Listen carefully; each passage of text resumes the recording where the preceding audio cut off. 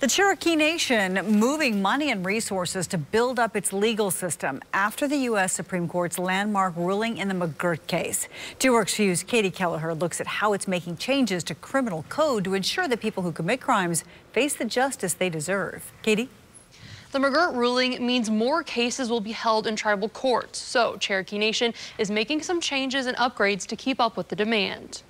This affects the day-to-day lives of people, whether they're tribal citizens or not. Cherokee Nation working to update its criminal code and make it more consistent with Oklahoma laws. Principal Chief Chuck Hoskin Jr. says some of the biggest changes include better protections for victims of domestic abuse. For example, the code now making it a felony to commit domestic abuse against a pregnant woman.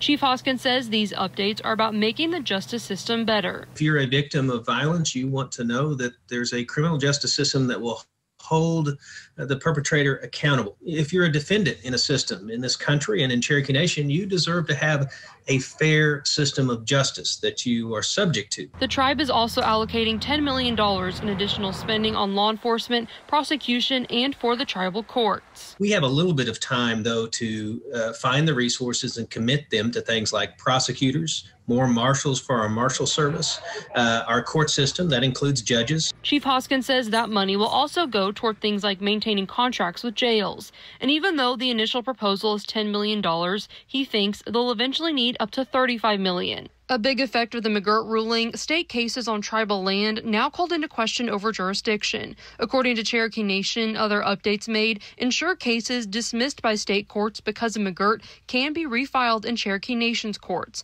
Chief Hoskin says they're working with other law enforcement agencies and prosecutors to communicate how those cases go forward. Because when it comes time for these cases, a specific case, let's say, where someone is released from the state system, we want to be able to be talking. We want to be on the phone with the district attorney. We want to be able to be on the phone with the state attorney general. We want to be able to talk to law enforcement about these cases.